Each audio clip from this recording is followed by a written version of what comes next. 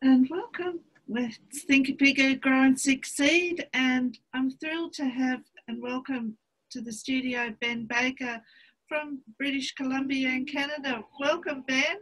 Adrienne, nice to see you again. It's been a while since you and I have shared a mic, so it's great being on the show again with you. Oh, well, it's great to have you here. And I've been so excited about hearing your advice on our topic today of thinking bigger and seeing the bigger picture, because you've written a book about it, and you work in this area in so many ways. So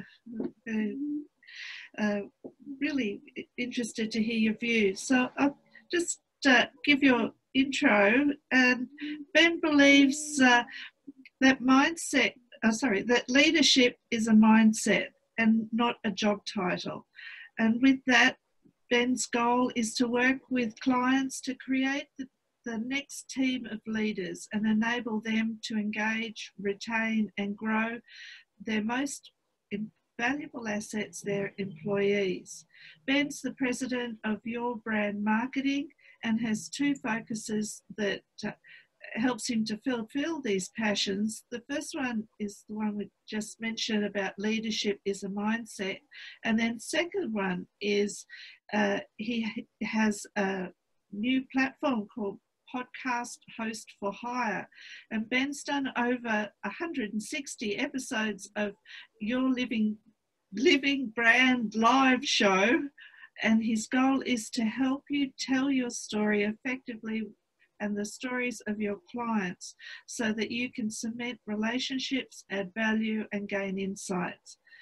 Oh, that sounds wonderful, Ben. I gotta shorten that bio. We now just say, "Hi, I'm Ben." And we'll just leave it at that. We'll go from there, because every single person that it just gets longer and longer, and I'm sitting there going, you know what? I'm not that important. I am, I just like telling stories.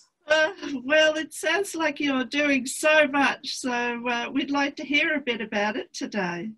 Sure, absolutely. Happy to tell you. Where do you want to start? Well, firstly, tell us a bit. You've had quite a journey this year because you've just launched your new book. Would you like to share a bit about that to start? Yeah, sure. With all of us in COVID, it became a real challenge. Beginning of March, there was a bunch of us on a Zoom call, and we were all sitting there going, okay, who's going to be the first person to lose a job because of COVID? Then it was who's going to be the first person to lose all the jobs that they had over COVID. I came in second. So 9 months worth of world stages got pulled out from underneath me in 3 days. And you know what? I wasn't the only one.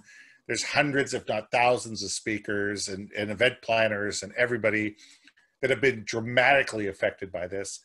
But the question is, what's next?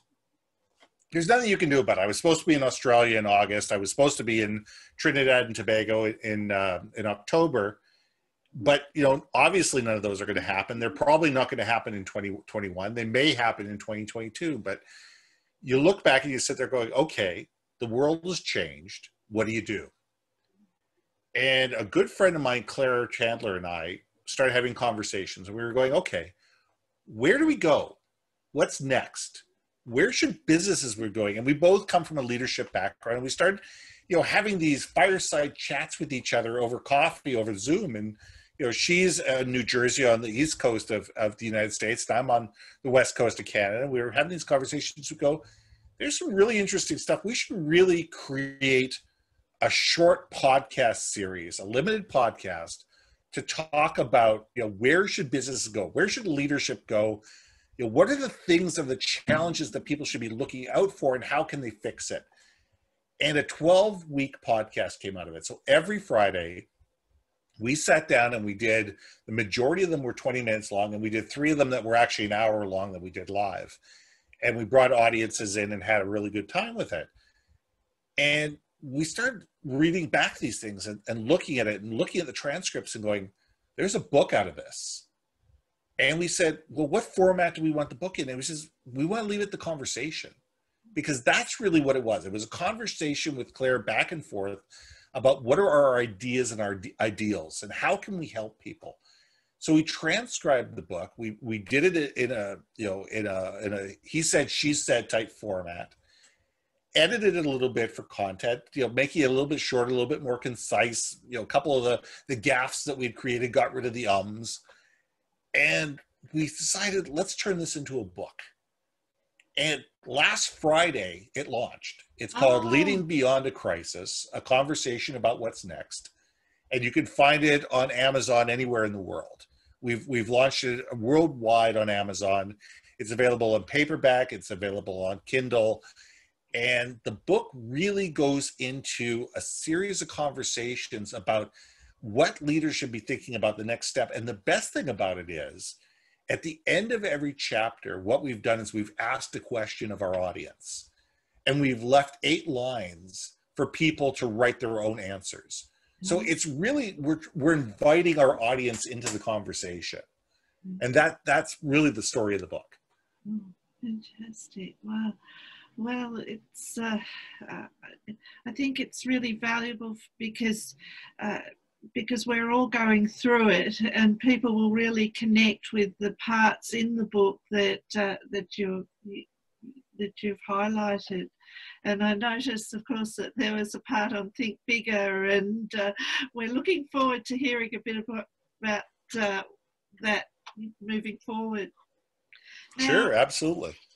Our theme for this series of Think Bigger, Grow and Succeed is moving forward after disruption, which matches in with what your book's all about. So the first question is, what does disruption bring to business?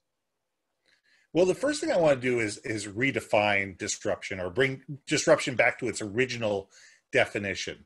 Over the last couple of years, disruption has made this renaissance, and everybody's using the word disruption for everything. You change the color on a SKU and it's disruptive. You add an extra handle to a coffee mug and it's disruptive. You can even have disruptive underwear by building it in a brand new thing. None of these things are disruptive. They may be innovative. They may be creative. They may, change the landscape, but there's very few things in life that are disruptive. COVID-19 is disruptive. It has changed the landscape of every single person everywhere on this planet. Windows 3.1, when it first came out, and we went from a DOS-based, operating system to a Windows-based operating system, was disruptive. So was the Apple. It's things that actually change society and create a demarcation between what was before and what is going to be. And COVID is that disruption. So my view on, where has the disruption been is that we're at a period of time where we need creative, innovative, and communicative leaders more than ever. We need people that are going to sit there and say, okay, this is where we were. This is where we are. This is the challenges that we're facing today. This is where we want to go. Follow me. And it's the people who can build that trust and communicate effectively and help everybody else along the way that's going to be the true leaders moving forward. And though the companies that employ those leaders are the companies that are going to thrive moving forward. And leadership at the moment is absolutely vital because we're going into uncharted territory, or we are in uncharted territory, and people need that reassurance and support of somebody who can help guide them through that process. Well, think about it. I mean, 6 months ago, we all went home what we thought was going to be 2 weeks, maybe a month. You were sent home with maybe a laptop, a few extra pens. That was basically it. If you were lucky to have a company cell phone, you took your company's cell phone home. But everybody said, okay, this is going to be 2 weeks of change in our life, and we're not really going to think about it. There were no policies. There were no procedures. There was no external communication. Leaders did not know how to lead external teams. They didn't know how to communicate with people. They didn't know how to, bring everybody on board and make sure that everybody knew what was going on. And everybody has learned through failure. we've learned through success and we've learned through failure. And we've done things well and we've done things poorly, and we've learned from both. And a lot of companies have just put band-aids and duct tape on policies saying, okay, well, we'll just deal with it when we get back to the office. When things go back to normal, we'll go back to the way things are. Things are not going back to the way they are. Some people are going to want to stay home.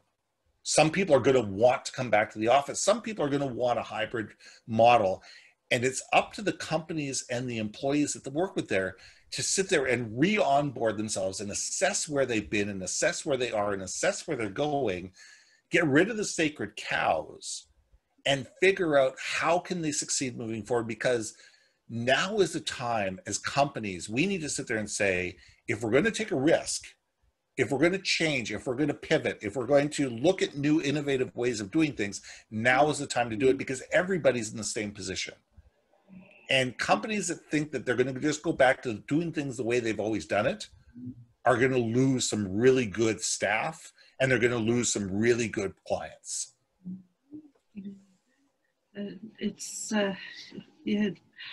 becoming more of a reality now that we're 6 months into this,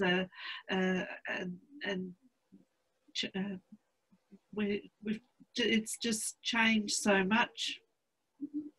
Yeah, and the thing is, we can't be afraid of the change, because we're always been in change. We have been in change for as long as we've been living. Our parents changed, our grandparents changed, our great-grandparents changed. The only constant in the world is change. We are always evolving. We are always changing. We are always coming up with new, innovative ways of doing things. We need to just embrace the fact that we're in another normal. We're not in a new normal. We're in another normal. This is the way things are for now. In 6 months from now, it may change again. In 2 years from now, it may change again. So sitting there going, okay, we'll just create some new policies and that's going to be it, and we're fine. No, you're going to create some things. You're going to test them out. You're going to see how the world evolves. You're going to evaluate them. You're going to sit there going, okay, this worked, this didn't work. Now we need to change again. Now we need to re-communicate with everybody what has changed, why it's changed, and why we're moving in the different direction. Because the world moves extremely fast. It always has and it always will. COVID is just a slap in the face that wakes people up. But we've always been changing. We've always been, dynamic in the way the business is. We just can't afford to be complacent, where a lot of companies have been complacent for the last decade, if not longer. So our next question is, how important is it to keep connected and building those connections during these times of uncertainty? Connections are critical. And I think that now is the time to be cementing the relationships you already have. The problem with companies is they're always looking for what's next and what's new. We'll give somebody a $500 discount if they become a new client. And we're always looking to say, how do we get more clients? How do we get more clients? How do we get more clients? But the problem is they're ignoring the ones they already have. There's millions, if not billions, if not trillions of dollars that are missed every single year around the world by companies that are not asking their own clients, what else can we do for you? How else can we help you? What else can we do to be valuable to you? What changes are you seeing? What do you need that we're not currently providing for you that we might be able to do? And we're so worried about acquiring new clients, we're losing clients on the backside. So the more we can form stronger relationships with our vendors, our strategic partners, our employees, our customers, the more we can communicate with them and sit there and say, guys, we're all in the boat together. We're all going to row, the boat's either going to sink or it's going to float based on what everybody does. That's where the success comes along. And too many companies are worried about, who else is out there and what am I missing, instead of focusing on what they already have and cementing the relationships with the people and wowing the customers and the employees and the vendors that they already have, and getting the maximum value out of the relationships that are already there. So Ben, we've been talking about what disruption brings and the importance of having connections. What are your What are your suggestions that businesses do to move forward and adjust to this new world? I think the first thing that every business needs to do is figure out where they are before they start moving forward. They need to find out what are the strengths, what are the weaknesses, what are the opportunities, and what are the threats. What's their SWOT analysis? What's the talent that they have in-house that they didn't even realize that you have? You may have somebody in your office that's absolutely passionate about doing infographics, and you had no idea. Well, guess what? If you can utilize their talents and be able to create different ways of communicating with your people through a talent that you already have in house, why wouldn't you? Taking a look at, if you're a machine shop or something like that, is the tooling set up in a way that could be rejigged to be able to do something different? Is it a way that we could be more efficient by moving the machines around? Is there a way that you can reallocate the warehouse so that it's more effective? Taking a look at training your sales and marketing team, or God forbid, having your sales and marketing team actually sit down together and talk amongst themselves about the customers and how to develop true marketing that is relevant to in terms of messaging and is authentic to, not only to your brand, but speaks to your client's needs. And that can't be done in a vacuum. And that silo between sales and marketing has to be broken down. We got to kill that wall. There's lots of things that companies need to do, but first of all, they need to sit there and say, okay, where are we today? Who do we have in house? Who are our customers? Who are our vendors? What other things can our vendors supply us that they're not currently doing? Talk to your customers and say, now that we're 6 months into COVID or whatever it is, what do you need? What's changed? What are the things that you're frustrated about? What are the things that we're not doing that you'd like us to be doing? What are the opportunities that we can help you with? And move forward and sit there and have these conversations and be creative. Because if we sit there and do an analysis of where we are, we have a far better chance of understanding where we need to go. Because that business plan that you did, October, November 2019 is gone. You might as well take that and use it for kindling. It's not going to work. Yes, there are companies that have gone absolutely gangbusters through this and have done very well. I have friends of mine that supply hospitals that couldn't be busy. It's Christmas for them. They're doing absolutely phenomenal. But even they're loaded to the max. They're sitting there going, "Oh my God, we can't keep up."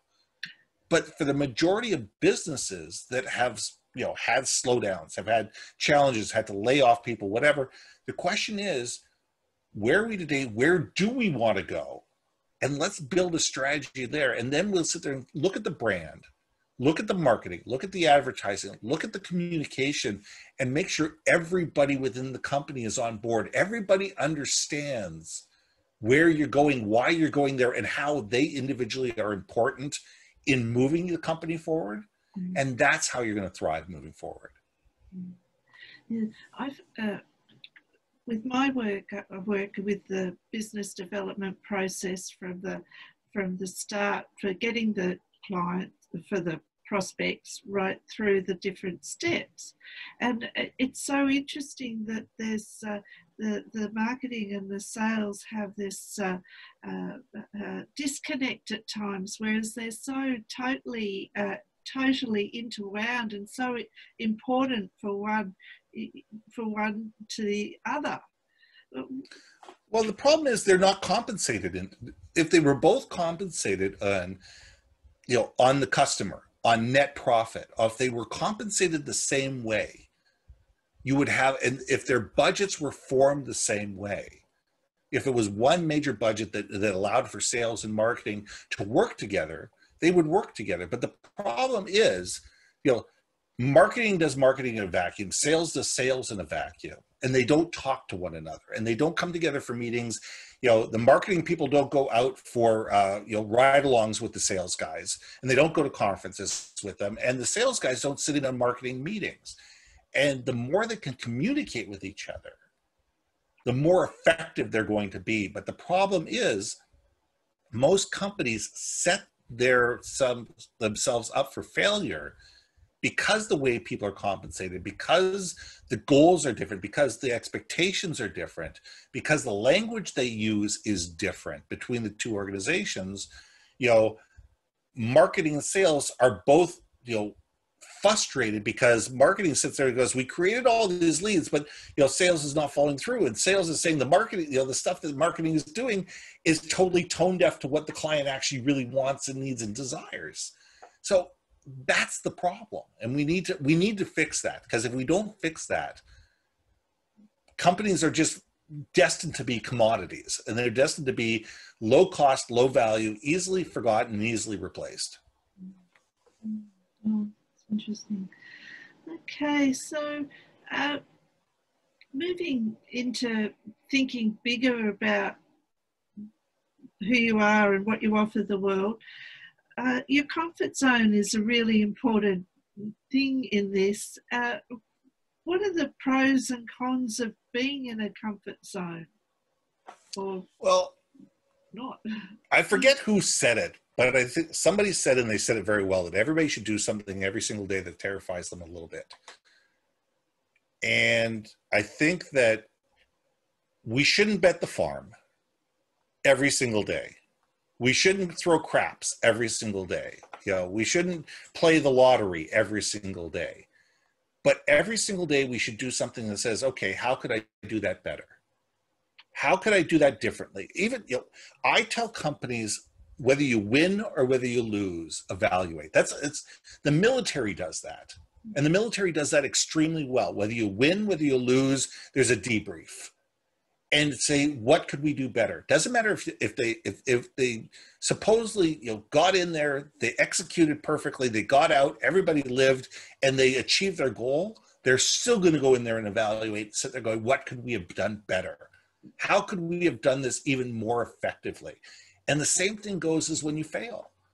It's not pointing fingers, it's not laying blames, it's sitting there going, what went wrong and what could we do better next time? And I think that companies need, and individuals in companies and teams in companies need to celebrate the failures and the wins and be comfortable with both.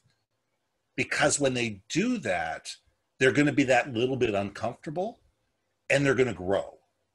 And that's, that little bit of growth every day. It's that 1% or 0.5% growth every single day.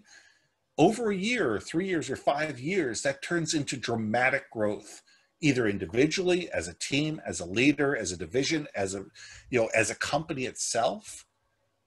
We grow because we challenge ourselves. And that's what's so important. Yes, I think that's beautiful. We grow because we challenge ourselves. That's so true. So what are your recommendations for thinking bigger about your goals and aspirations? And you've got a whole chapter on this. Yeah, I do. I mean, somebody called it the other day, called it their BHAG, their big, hairy, audacious goal. You have your short-term goals, you have your long-term goals, and you have this big, hairy, audacious goal. It's this, I'm going to be president of the United States. I'm going to be in the 30 under 30. I'm going to make my first million by the time I'm 25. And those are wonderful things to have. But if you don't have a plan of how you're going to get there, and I'm talking not just, I'm going to make $1 million. It's like, okay, that's great. How are you going to make it? What are the steps that you're going to take? Who are the people that you need to friend you with? What are the things that you need to learn? What are the things you have to do differently? Do you have to move? Do you have to get to a different city? Do you have to change your job? Do you have to, do you have to change your industry? Do you have to go back and get other education in order to do this? Everybody's got to sit there and say, having those goals are wonderful, but if you don't have the strategic plan to get there, you're in trouble. And whether it's a small goal, whether it's the goal at the end of the day, or that big, hairy, audacious goal, you need to plan for it. A friend of mine taught me this, and I've been teaching this to a lot of clients. Every day at 3 o'clock during COVID, what they've been doing is the team gets together and said, this is my goal for tomorrow. Okay, so you don't do it in the morning, you do it at the end of the day. So you sit there and say, okay, I'm challenged with this. I know I got to get this done by 3 o'clock tomorrow, or this is what I'm going to do. And the next day, not only do you tell people what your goal is for the following day, but you have to sit there and say, did I or did I not achieve my goal and why? And you can sit there and say, you know what, I didn't achieve my goal because this, and this came up. Well, that's not really an excuse, but okay, let's work on that. You know, what are you going to do? And people can hold each other's feet to the fire. Or you can say, you know what, I really needed this help and I just don't have it. Okay, who else can step in and make this happen?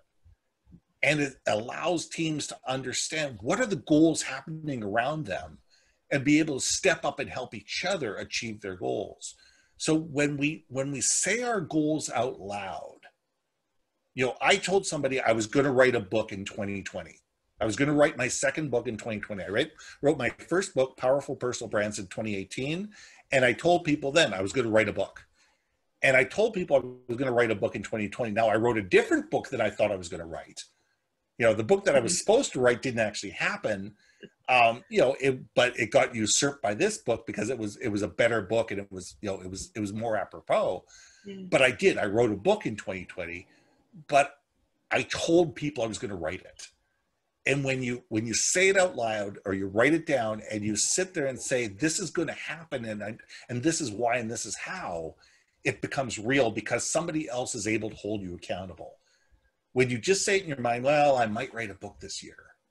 Well, that's not a goal. That's a wish. That's a wish. And it's a difference of people realizing that goals take work. And there's accountability and there's work and there's sweat equity and there's people going to hold you accountable.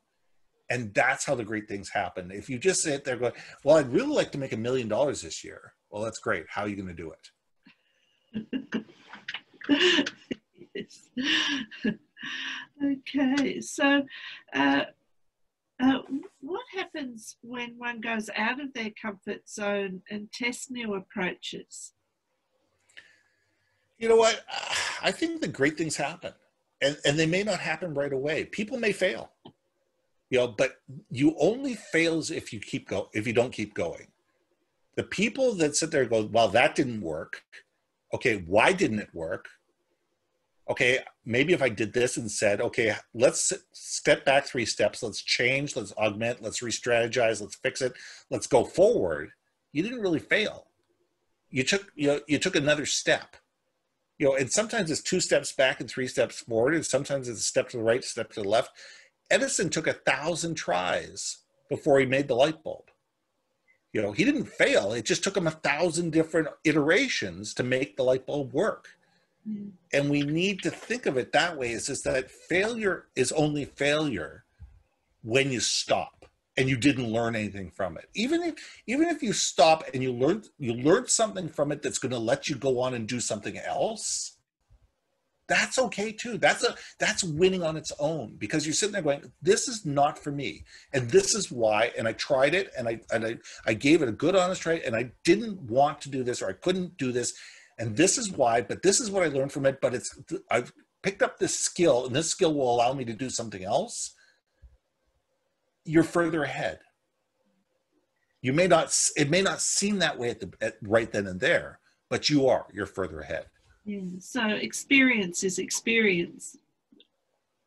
It's those holes that we find ourselves in, you know, and sooner or later you're gonna find a way out of the hole, or you're gonna find a friend that's been down that hole before and is gonna be able to throw you down the ladder or the rope to help you out of it. Yeah. And that's a good point. So a mentor or a friend or a coach can really help you get around that or through the challenging times. Yeah, I mean, I am a coach and a mentor. I have coaches and mentors, and I don't. You know, you look at some of the most successful people in the world. I mean, Bill Gates has mentors, and none of us know everything. None of us have all seeing or all knowing. None of us have seen everything in the world. And having people we can go to and say, what do you think? Or I'm lost. I don't know where to go from here. have you got any ideas? And that's not a sign of weakness, that's a sign of strength. You know, to be able to sit there and realize that you don't know everything, even as a leader, to be able to go to people within your team and say, you know what, I've got this problem that I have, what do you think? And as I said at the very beginning, leadership is a mindset, it's not a job title. And anybody and everybody has an opinion, and they've got experience that you haven't got.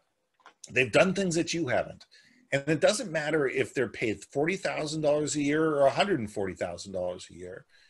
If they have the ability to fix a problem that you don't, they're valuable to you, and they deserve to be listened to and you know, and look and listen effectively. And when you say leadership is a mindset, what do you mean about that? A true leader is not out for themselves. It's not about the glory. It's not about the paycheck. It's not about the title bump. It's about how do you take care of people around you. A great leader wakes up every single morning and says, how can I make the people around me better? How am I going to be able to give them the tools that they need to succeed? What can I do to make them more effective? That's a great leader. And it doesn't matter if it's a first-time manager. It doesn't matter if it's somebody who's just an employee who just started in the company 3 weeks ago. It's a mentality. It's a mentality of saying, how can I help other people? And, you know, great leaders within every single department, it's not about them. It's about their team. And it's about helping their people, the team to succeed. And those people realize that they're never going to be lonely, and they're never going to not have a job ever again, because those are the people that get noticed. Those are the people that get promoted. Those are the people that get special assignments. Those are the people that get picked to head off to Australia or Europe or wherever to take a choice assignment for 2 years because we think you're ready for it. And, you know, I've always told people, take care of the people around you, and, you know, communicate effectively and be empathetic, and your career will find itself. Our next question is around what's the best way to approach and achieving goals? The best way to achieve goals, and I think it's going back to what I said before, is to say them out loud. You know, and I think for companies that means communicating what your goals are to everybody in the company. And it's not just saying we want to, you know, I had a company this year that said, we want to make 20 million in 2020. You know, so they did 20 in 2020 was their, whether they made it or not with COVID, I have absolutely no idea. We'll see how that smokes out. But it wasn't, it's not just that pithy number. It's why and how. And you need to be able to communicate the why and the how as well as the what. And if you can sit there and say, we want to do this because this is what our goal is. This is what we're trying to achieve. Let me tell you a story. And this is going back 25 years ago. 25 years ago, I worked for a company called Ingram Micro, and we were in the computer distribution business. I had one client that was a retail client that was a $100 million client of mine. And I traveled across North America. But one day I was on the flight, and I knew it was coming close. We were getting up to the point where we were going to do $1 billion in sales that year. And we were going to do $1 billion in sales. And we knew as an organization that was our goal, and everybody was working towards it. Everybody was achieving it. Everybody had that. We had signs up everywhere, and we had ticker counters, and we had, we got a refresh on a daily basis to know how close we were getting. And I was in the air, and I was coming home. And when I got off the plane, there was somebody waiting for me with a sweatshirt that said $1 billion bound, because at 10 o'clock that morning, while I was in the air, they opened up boxes at every single office across Canada and had sweatshirts for every single employee, because right then and there, they knew they had to hit the $1 billion. And that was, we got these beautiful green sweatshirts with embroidery that said $1 billion bound. And people I know 20 years later probably still have them. It was just such a sense of pride. And it was such a sense of achievement because we did it together. And the organization really made a big deal about it along the entire way, that it's the work of every single person within the company that enabled this to happen. It wasn't the fact that I had a $100 million account, somebody else had a $10 million account, somebody else had a $50 million account. It was all everybody together. And if, everybody from shipping to receiving to accounting to legal to everybody, and everybody got a sweatshirt and everybody was in on the party. And we had cake and ice cream, and I'm sure there was beers as well, but I missed those. But, companies need to celebrate these things, and they need to let people know in the company why we're trying to do this, and keep letting them know what's happening. Because the more we let people know, where are we achieving the goal? What do we need? How we're close. We've run into snag. This is what we need from people to overachieve it. And when we do that as companies and we motivate people, it's amazing what we can come up with. Yeah, fantastic. Now, you're a branding specialist. Would you like to just give us an overview of how branding fits into this? And I find it really interesting. You talk about your personal brand. Mm-hmm. And would you like to give us a bit of an overview of that? Well, the definition of a brand is, and I'll paraphrase Jeff Bezos from Amazon, it's how do people think about you when you're not in the room? It's not your logo. It's not your color scheme. It's not your advertising, it's not even anything to do with how your office is set up. It's what do you believe in? What is the things that you believe in as a company? What are the things that are important to you as a company? What's the hill you're willing to die on? What's the things that you fight for? And what are the things you fight against? Where's your true value in the market? Who are the people that you help? How do you help them? And why do you help them? Sorry, because when you do that, when you understand what your brand is and who you serve and why you serve them, then you can go to market. Then you can tell that story effectively. And telling that story is your marketing. And that marketing is how you build long-term clients. It's how you build trust. It's how you build authority. It's how you get people to tell and retell your story for you and be able to internalize it and be able to sit there and believe in it. Your advertising is something completely different. Your advertising is, we have something to sell. It's on sale today. Buy it today. Your marketing is based on your brand, and your brand is who you are.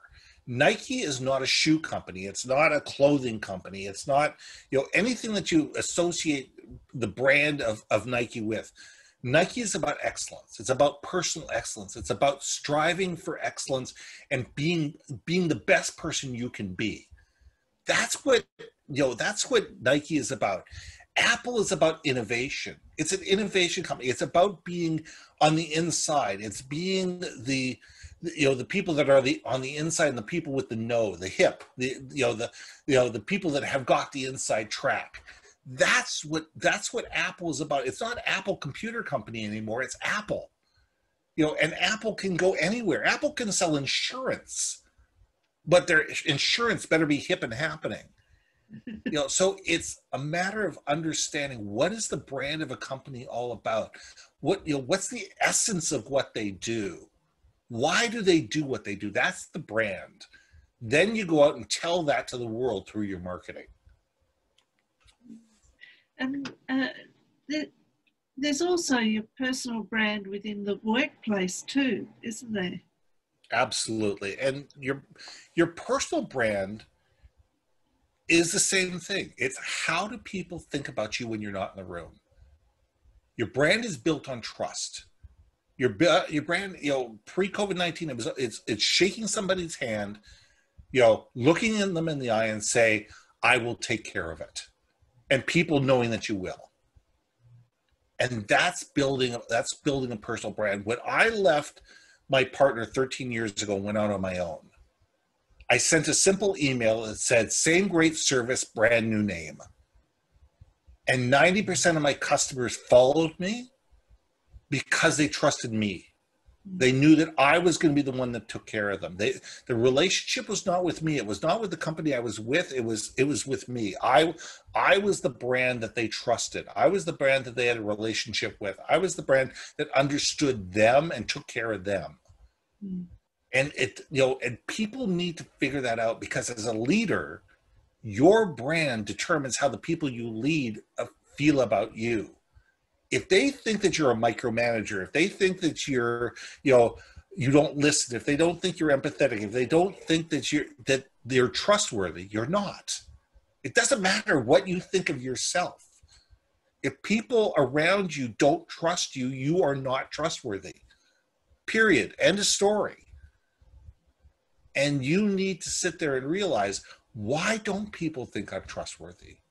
Why don't people like me? Why don't people, why aren't people following me? Why won't people do what I ask them to do?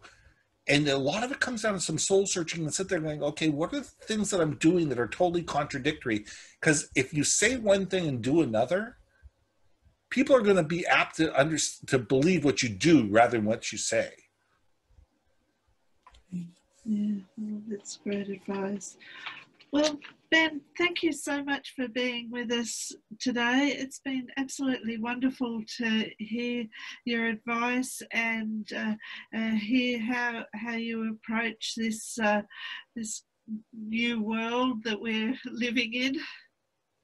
Oh, it's absolutely my pleasure. And if anybody wants to get in touch with me, they can get in touch with me through through LinkedIn at Your Brand Marketing, or through the yourbrandmarketing.com website. Always happy to have a conversation, always happy to help people sit there and say, how do we get from where we are to where they want to be? And that's my goal. And you've kindly given our listeners a chapter of your book. Yeah, so, the chapter of the book is called Leading Beyond a Crisis, a Conversation About What's Next. And I don't know if you have somewhere in your show notes that you're able to do that, or if it's a bit.ly. So you go to bit.ly/leading, capital LEADING, and then it's free chapter, and free chapter is all in capitals. So it doesn't translate very well to the radio, but hopefully you guys have a way to be able to put in the show notes for everybody to get it. We'll put it in the show notes. That's perfect. Fine. Okay. Well, thank you so much, Ben. Take care. Cheers.